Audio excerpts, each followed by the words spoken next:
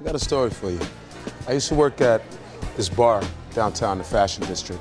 It was a key place for all the designers that would come into town for Fashion Week. Now, there was this arrogant but very talented Japanese guy, and he was supposed to be the golden child of sneaker designers. He comes to my bar and challenges me to make him a drink that he's never tasted before.